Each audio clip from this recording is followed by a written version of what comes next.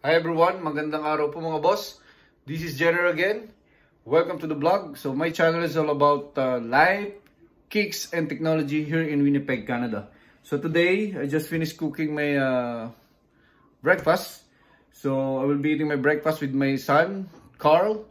And yung bunso ko is after we eat breakfast, so pakakainin ko siya.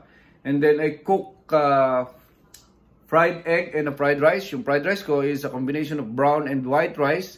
I put garlic and salt and pepper on it and the spring onion on top. So, siyempre, hindi mo wala yung aking chili garlic sauce sa egg on top na pampagana po sa pagkain. So, and speaking of pampagana, so, talagang gaganahan ka pag kumakain dito sa bahay ko kasi nakikita mo yung view ng aking backyard. Although, yung backyard ko is napakaluwang. So, ang hirap i-mower ng loan. So, but they have benefits on it kasi pinagpapawisan ako. So, sobrang pawis po talaga after I mower my loan. So, for almost an hour bago ko siya matapos kasi medyo maluwang yung backyard ko. So, yun. So, guys, watch out kasi I have giveaways and raffles in this vlog.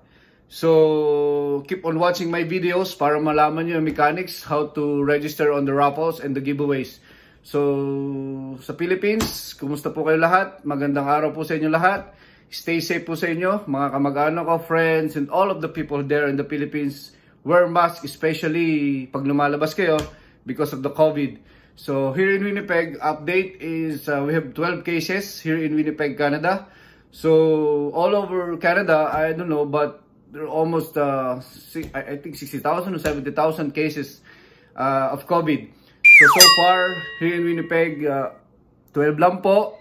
So last week, isa na lang po yun eh. Akala ko magiging COVID-free na po kami this week. But there's additional 5, and then 5, and then yesterday 1. So yun, naging 12 cases po ulit yung COVID dito sa Winnipeg. So guys, stay safe. And then if you want to be my boss, kung gusto nyo pong maging boss ko, so don't forget to subscribe and like my channel. If you're new, just subscribe and hit the red button on it. Okay?